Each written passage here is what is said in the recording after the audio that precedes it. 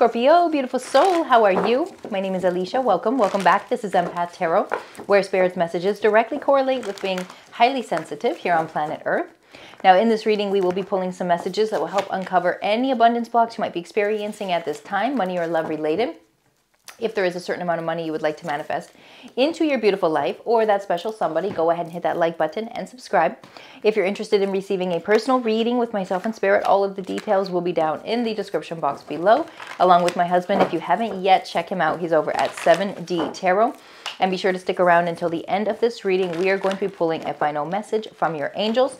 Now, what we see here is that there are some workaholic tendencies. And we want to remind you that in order for you to become the version of yourself that you already are, but you want to feel that sense of alignment, it really is about being conscious to every single moment and checking yourself, recognizing that feeling within yourself that when something doesn't quite feel aligned, right?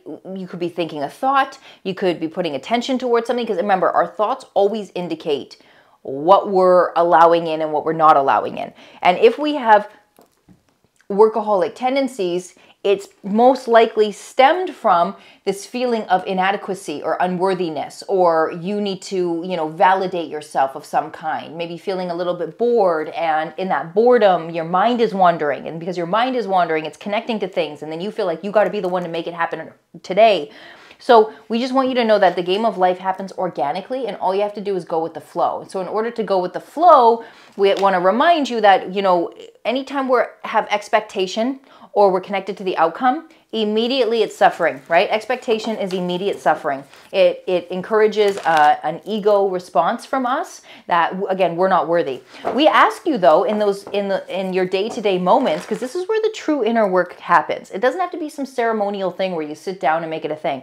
It's the true inner work and the true spiritual path and the true spiritual upgrades and remembering that you're a conscious creator happens in every single moment of every single day, and tuning in and recognizing when you have a feeling of littleness, or you have a feeling of unworthiness, or you have a feeling of self-doubt, right? It's within those little energies, those subtle energies, that you can debunk, if you will, right? Because all of that, anytime we feel low or lack or poverty mindset, right? That comes from a belief that was instilled and was practiced consistently, right? And that's all it is just to regain the focus and practice the new thought consistently, right? So when you want to re-practice an abundance mindset, it's a practice. It's a deliberate practice every single day, consistently and diligently, right? That's what the spiritual path is practice. So we say to you, it's much easier to practice when you are spending time with yourself, taking time out from the rest of the world, because there's no other distractions around you. And that's why we say take time out from, from everything, and make sure that you gift yourself, okay? Gift yourself the energy of peace and silence and stillness within yourself, so that you can connect to the present moment, really start to be more receptive to the energies that are guiding you forward. Ooh, this thought feels really good. Ooh, this idea feels really good. You know what? Let's let that simmer. I feel like I'm kind of attached to it. I feel like I'm kind of expecting too much, right?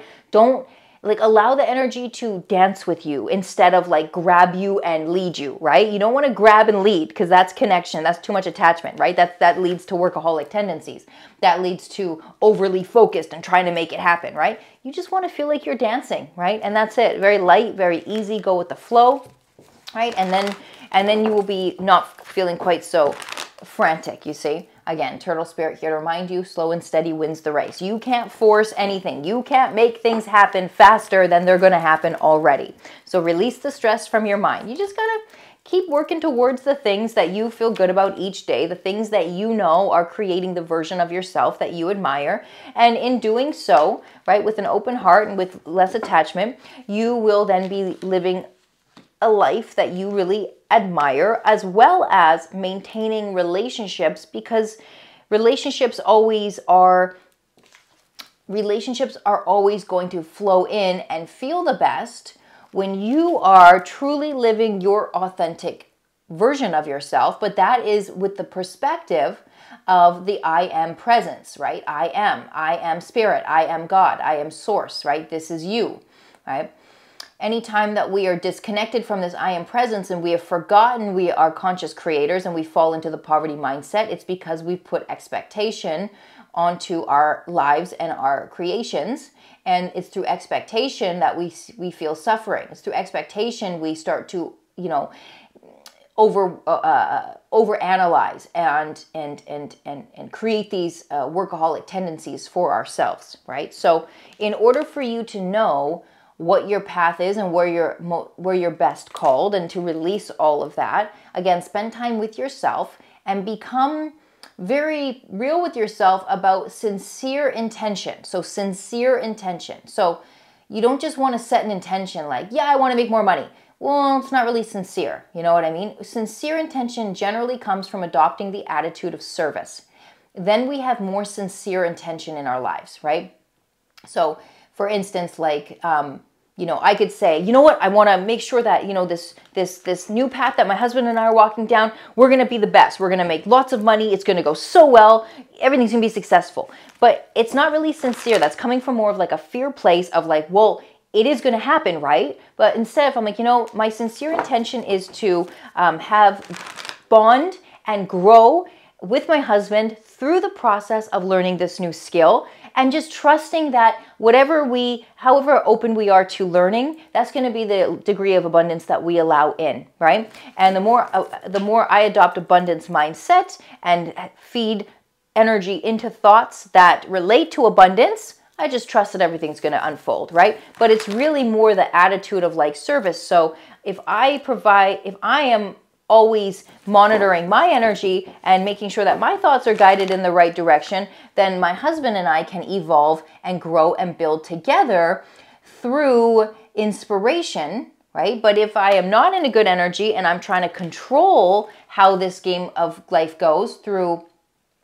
trying to overdo it, right? Putting too much pressure on myself, working hard hours, being extra busy, all of that stuff will show up in my frequency. All of that stuff will, I'll be dispersing too much energy and I just won't be my best version of myself, right? I will be disconnected from my intuitive high priestess self, and that just won't feel good, right? So again, everything in life is really just about feeling good. And the only reason why we don't feel good is because we've, again, stepped out of the balance of intuition and action, and we've just maybe taken on a little too much action, right? So there needs to be a healthy balance. Otherwise, we're going to be disconnected from the guidance that we receive through our spirits.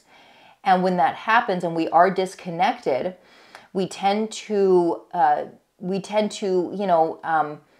ponder over experiences from our past. We tend to, hang on to, well, this happened before, what if it happens again?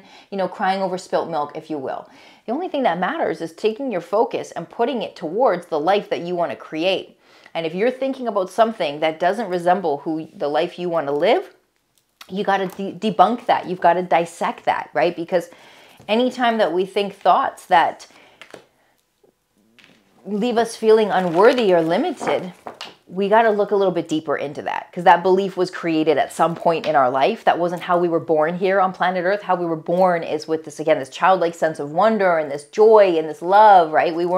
And then over time, maybe through experiences we've gone through or energies we were in, we may have felt a low frequency, thought something, right? And then that stayed, right? Because then it was validated by our outer world, because whatever we focus on, we see in our physical world. So if you keep telling yourself, I got to work really hard to make money, well, you're going to start working really hard for money, right? But the thing is you don't have to make it hard for yourself. You can just say abundance flows to me endlessly. Unexpected gifts flow to me endlessly.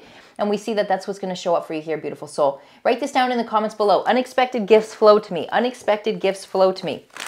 This is your truth, right? This is your truth.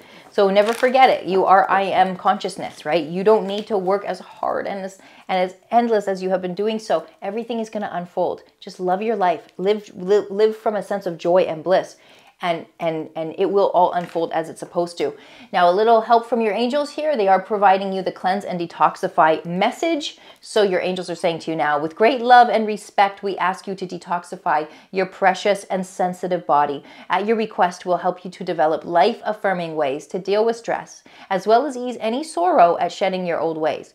Give your cares, worries, and concerns to us and feel the beautiful grace of your newly purified body. So, when we are extra busy, it's very taxing on our energy, right? When we're thinking a lot, when we're focused in so many different directions, we could do this, we could do this, very, very taxing, right? So take some time out, clear your energy away, healing frequencies, right? Run energy through your chakras, maybe go on a bit more of a vegetable diet, fruit-based diet, right? Just try to cleanse processed foods, packaged foods, right? This all stores energy, right? So the name of the game is to cleanse, right? Cleanse. Maybe it's doing a little bit of intermittent fasting, maybe drinking more lemon water, being conscious to drinking more water, whatever resonates with you in your life. There's many different ways we can cleanse the body, but it's really just the intention of doing so. And that will help you connect to your intuition and your higher self much more profoundly.